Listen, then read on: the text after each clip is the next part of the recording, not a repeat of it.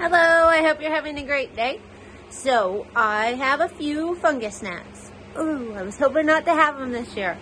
But they don't seem too out of control yet, and so I thought, well, I'm going to try what some other people are trying, and I'm going to try these mosquito bits to get rid of the fungus gnats. Maybe conquer them before they get out of control. I'm going to be starting a lot of snapdragons next week, and I really don't want all of these fungus gnats running around. So if I read the back of this, it says to mix 4 tablespoons per gallon of water. So each one of my green jugs is 2 gallons. So I'm gonna need 8 tablespoons, which is half of a cup. So I'm gonna add a half a cup of the mosquito bits to my 2 gallons of water. And then I have to let them sit for 30 minutes, and then you skim the extra ones off the top. And actually, I'm gonna put them in those yellow bags that I used on my anemones yesterday. So I'm gonna put a half a cup of these in those yellow bags, and then I'm gonna put them in my green containers, and then I'm gonna pour it on top of all of these and hope that it kills the gnats. Stupid gnats.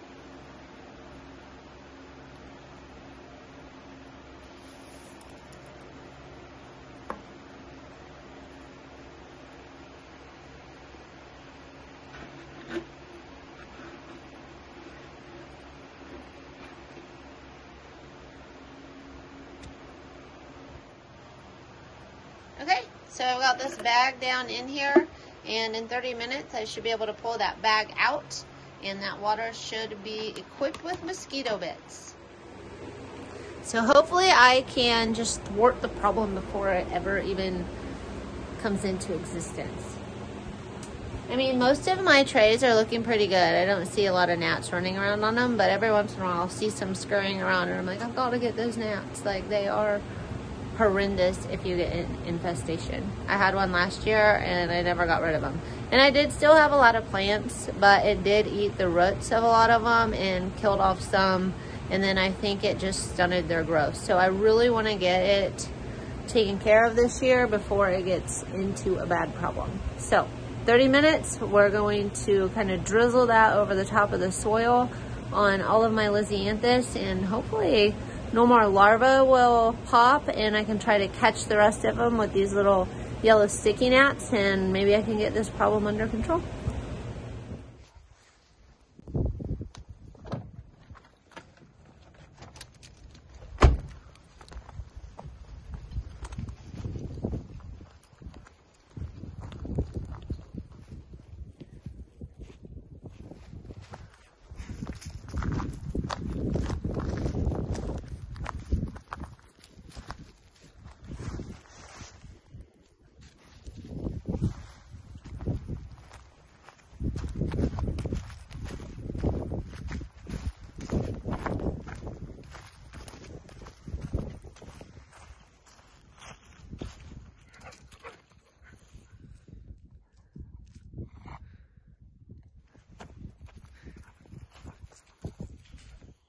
So I thought while I was running the pups, I'd check on my anemones, and I think it's looking pretty good in here.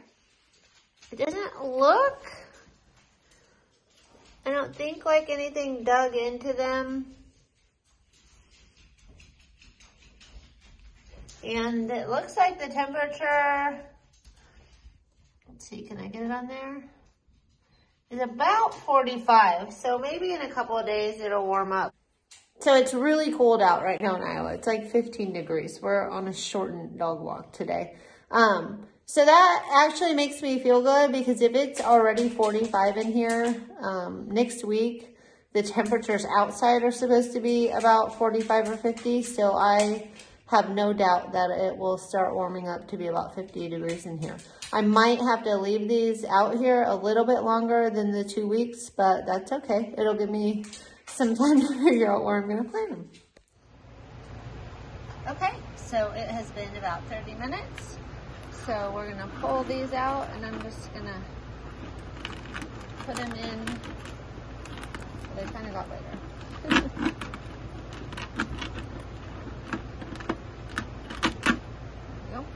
Set them in there. And now I've got to figure out a way to make this not pour out so fast. What do you think? Do you think this is going to work? I say duct tape fixes everything.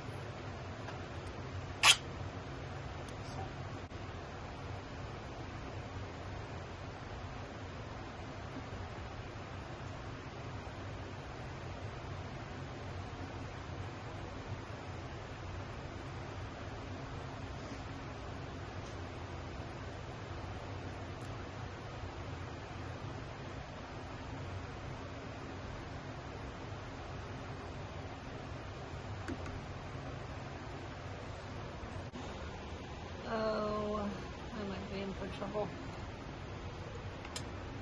All right, so I'm just gonna pull one of the trays over and start.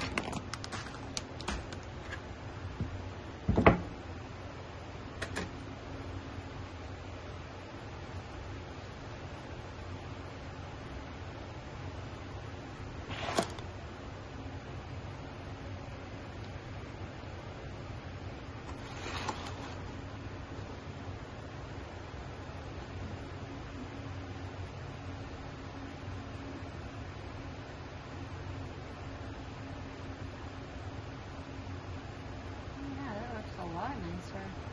I mean, it's still running a little bit, but this thing gushes out otherwise.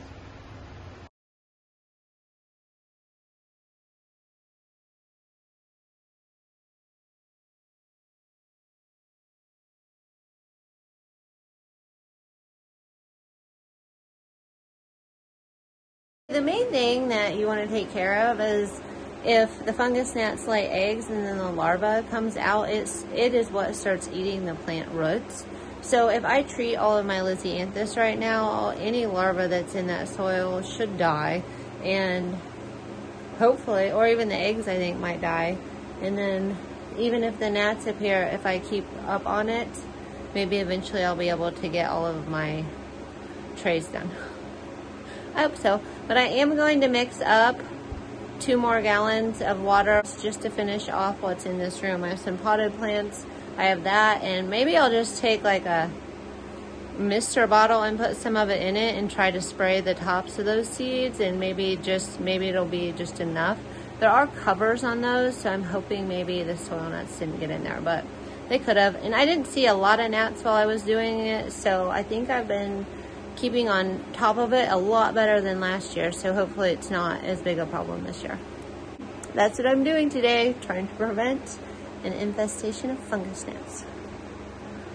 Life as a flower farmer. Duct tape is just a wonderful thing. Now I can make a smaller funnel on my watering jugs with it. That actually, like at first, probably the video I did and showed you guys where it was coming out, came out a little bit fast. But honestly, after that jug got down about 3/4 of the way, that water was coming out just like a turkey baster or something would. It was just a fine line, and I was able just to go along the tops of it all. So, nice score. Now I know what to do if I need a smaller funnel on any of my watering jugs. I am from Iowa, so maybe it's a little hickish, but it worked. And then I had duct tape. One thing that happened when I was doing my mosquito bits is I realized that some of my sticky tapes were getting full, and I don't have any more of those cute ones. So I had gotten these because they're a much better deal. You get 20 huge sheets like this, and it's a lot cheaper than those small ones. Even though those small ones are really cute and I use them because I love them. But I'm gonna try to cut these in a way that I can use them just like the small ones. Okay, so I'm gonna try to get 6 out of 1 sheet.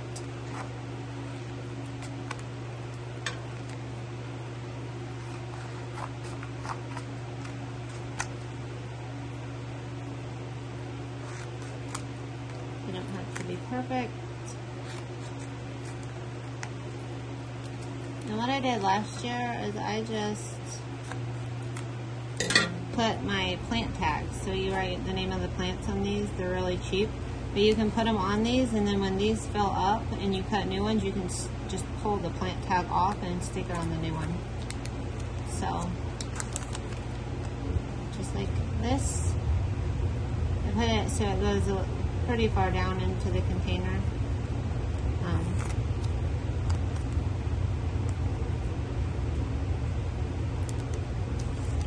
Just like that.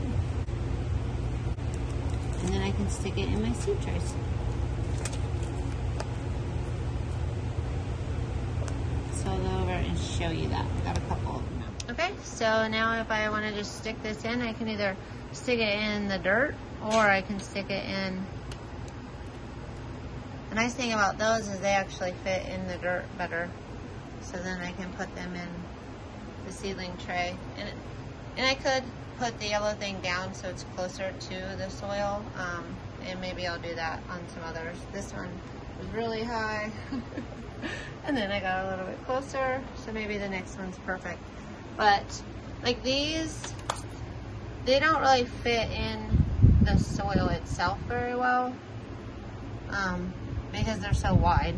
So that is an alternative, and it actually is a cheaper method of using the yellow stickies. Another nice thing about these, in my opinion, is that they just go a long way, and you can really make them any size that you want to make them. And you can put them, you know, you can make a bunch of little ones and put all over the tray if you had like a really bad infestation. You can put them so that they're way down low inside the tray. And if you're real crafty, you could cut your own shapes. You could work, you know, if you have kids and you want to work with your kids and make shapes out of them and make it into a fun project, you can do that too. And really, I mean, that's one sheet, and I just filled all of those. And this packet comes, I think,